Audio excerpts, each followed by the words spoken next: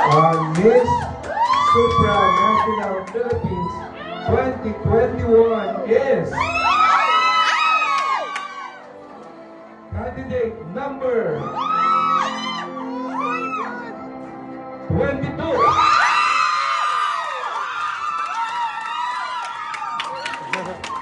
Wala na, iyak ako.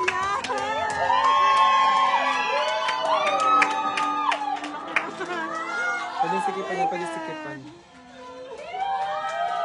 Pare, nakakaano.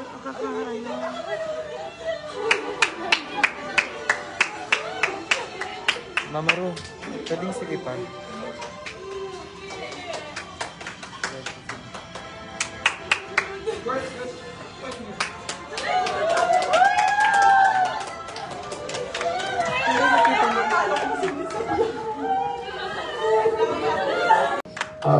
If you were given the opportunity to sell your country or to talk about the Philippines there in Poland, how would you best describe your country?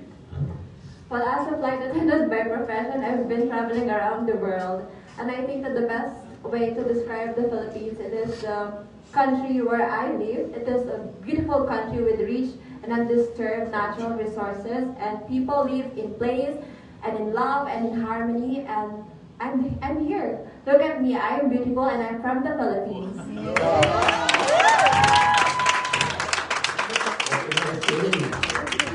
How was the question? Yeah, I would like to ask you the question I asked during the head-to-head challenge semifinals, I think. How could your aspirations be an inspiration to others? As I said earlier, growing up, I've seen the harsh reality that the world is not fair. I have, I'm not sure if I can share this, but I have a lesbian sister, and I've seen how they struggle. So I really want to commit and to educate people about gender equality, racial discrimination, inequality, because I want to achieve an inclusive and diverse, not just in our country, but to the rural world. And I want to aspire people to really find their value in our society, not by gender, but with their capabilities. And I want to let people know that you can be who you want it to be. Just believe in yourself and trust your capabilities. And by doing that, I know that I can inspire a lot of people to trust their capabilities and be who exactly what they want it to be.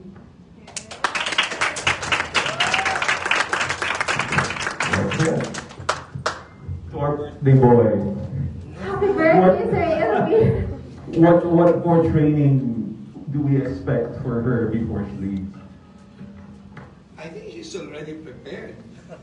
The way I look at it now, you're already prepared. I mean, from the very beginning, I saw you among candidates, and the requirements of Supranational is in you.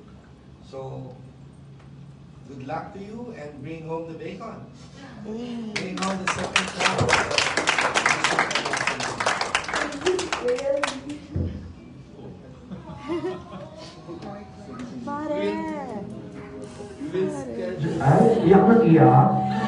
We'll schedule further sessions or more sessions, other sessions with Mafe, with Mami Shandy, before you leave, of course. I'll see you in Europe. See you in Europe, Sir Ilby.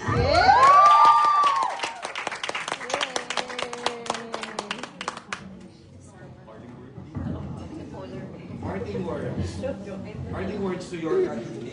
I just want to congratulate you. You deserve it. And the judges are your co-candidates. Now, we didn't judge anymore. We just leave it to the hands of the candidates.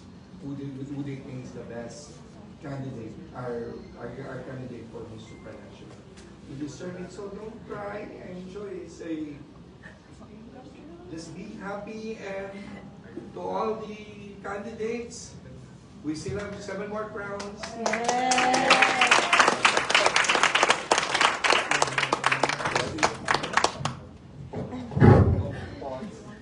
First, I would like to thank all my co-candidates for voting me. I may not be your candidate number 22 anymore.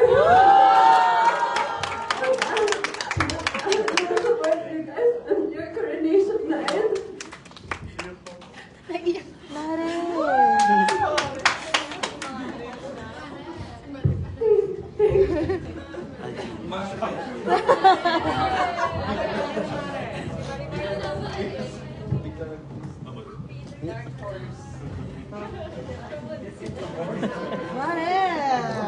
Okay din yan.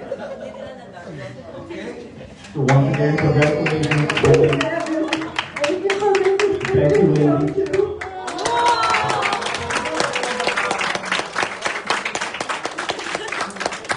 Happy birthday.